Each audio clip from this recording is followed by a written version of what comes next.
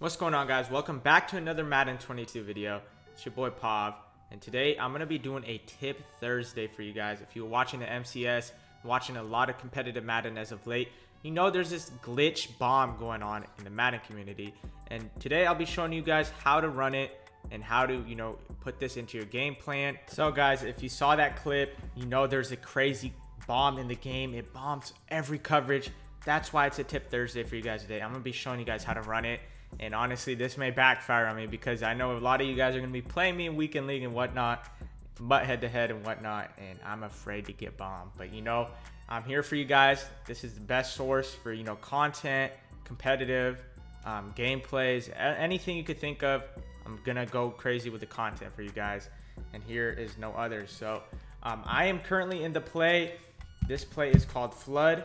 What you basically need on this play is any type of deep post route.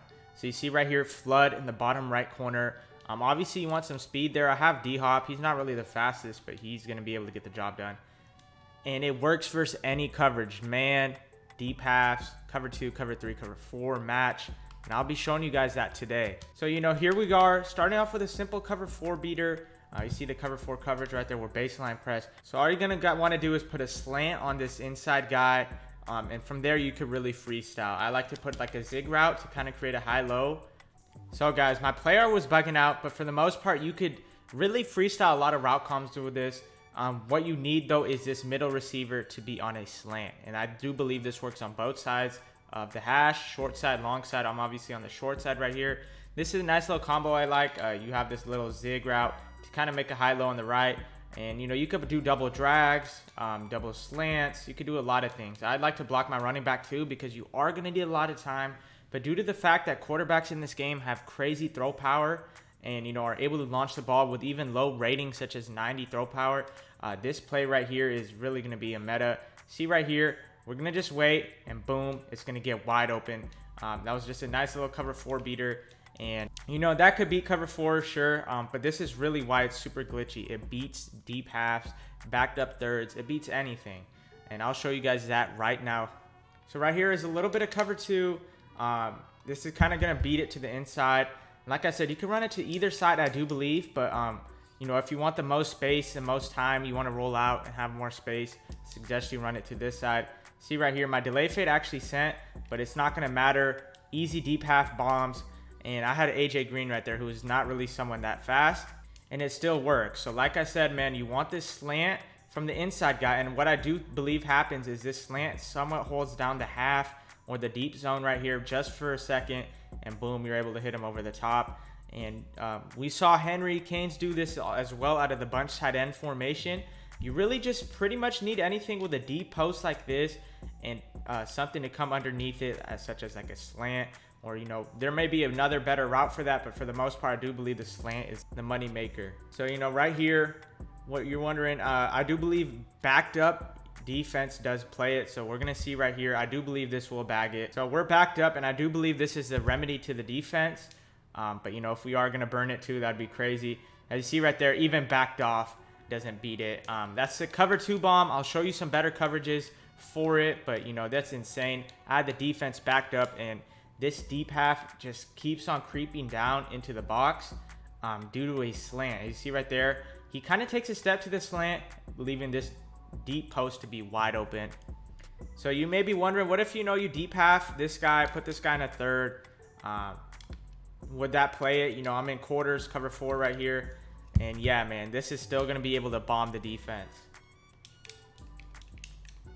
Once more, get your protection, roll out. Here's the play art for you guys. And we're still going to be able to bomb this coverage. See right here, you really just need this delay fade to hold up. Perfect blocking. And just look at that, man. It's getting behind the deep halves, getting behind the quarters. And it's just pretty crazy to think about. This play right here is definitely game breaking. And it's something I really don't want to play. But, this is the hottest tips, the best advice, the best news. For everything you see, I show you guys the best content, and this play right here is something you guys want to implement. Like I said, I'm in the Panthers playbook, as you see, offset, then I audible over to Flood, which is insane. I do know you could do this out of any type of deep post. So, you know, I believe you could do it out of trips, bunch tight end. It's not really the play that matters, it's the concept. Lastly, guys, I'm going to show you, like, okay, what if they deep half this guy right here? And it's really not going to matter, man. Once more, you're going to slant that inside slot receiver, delay fade to get that better blocking. Zig route, kind of high-low. If some things go bad, if they blitz you, you know, you have a route chem right here. As in, like, route tech, it's going to be able to get open. And we're just going to get that delay fade to, well, unfortunately, he didn't block. You're going to get him to block. So, guys, here's the play art. Deep half right there. Just to show you guys that it does really work versus everything. Same concept, slant, zig route, delay fade. You're gonna get that blocking. We're gonna motion out, and the bomb is wide open. That was a kind of tougher throw. I really haven't been completing it, man. But like I said, I barely just started running this now. I just seen a lot of the guys in the MCS run it, and they're really running it well. Once more, last time for you guys. Gonna deep half that left side guy. And it doesn't show that he's in a deep half, but trust me, he is in a deep half. The play arts are glitching kind of right now. There you go. You see it right there. And boom, we're going to try to hit this bomb one last time for you guys. And as you see right there, it's open. And we just can't get a good throw, unfortunately. That's Kyler Murray for you guys.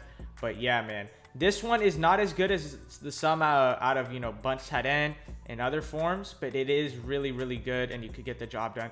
I don't believe smart routing does anything to it. If anything, you just want to keep the route stock, and that's that, man. Probably the best bomb in this game. It beats deep halves, beats man coverage, match coverage, cover threes, cover fours, cover twos. It beats any type of coverage you could think of. The only two things are you need a lot of time in the pocket, and you just need that slant coming across the middle to pull down some of the zones.